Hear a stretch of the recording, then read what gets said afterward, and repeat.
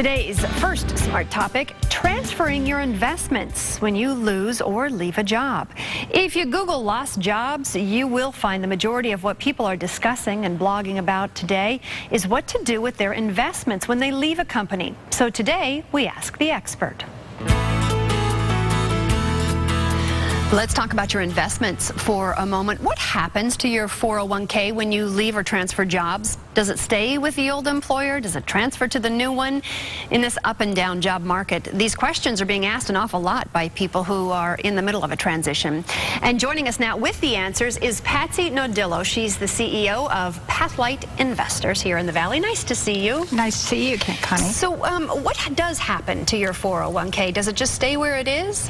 You know, your employer should provide you with information about your 401k, and you'll have various options that you can make.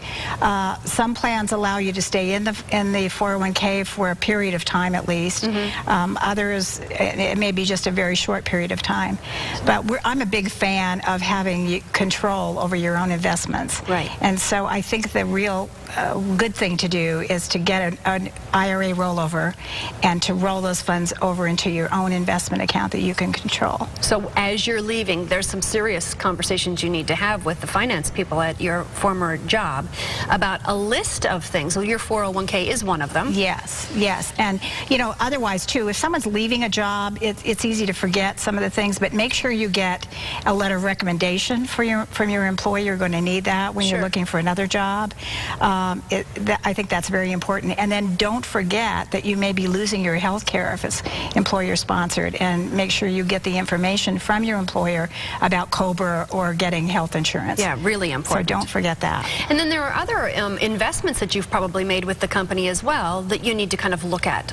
Yes, if you have stock options or you've had an employee stock purchase plan, you need to know the ins and outs of that and what your options are, and how long you may keep things there if that's what you want to do, or if assets can be rolled out of that plan into an investment account that you would have with an investment advisor. So about 5 or 6 real important things from health care to your 401k, deferred stock, your stock options, your deferred comp, things that you really need to kind of nail down and plan for the future as you leave. Absolutely. Okay. Absolutely. What happens, you know, this is just the typical situation is, you know, you lose your job, which a lot of people have, nearly 9 million people since all this has happened.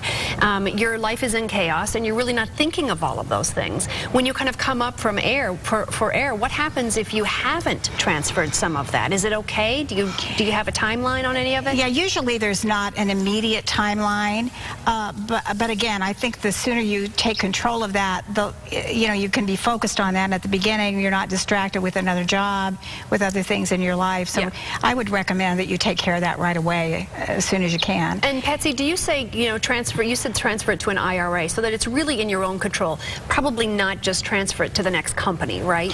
Yeah, it really depends on the pension plan of the company that you go to. There are some plans that allow assets to be rolled directly from one 401k into theirs, but it's getting rarer and rarer. Okay.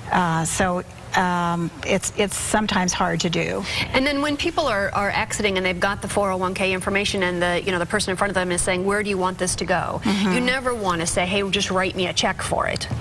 That's right. You want to make sure that you are doing a direct rollover so that it is not a taxable event. Otherwise, you could be stuck with a tax bill for a huge amount of money, you know, taking something out early, and you don't want that. But if a check is made payable to the custodian of your IRA account, that counts as a direct rollover, and so it would not be subject to tax. And if it's ever too overwhelming, just maybe get someone, a financial planner that can help you with exactly. And if you've got a substantial amount of money, and often it is most of your savings, you want to get some good advice. All right, Patsy, thanks so much for being with us. We You're welcome. appreciate it.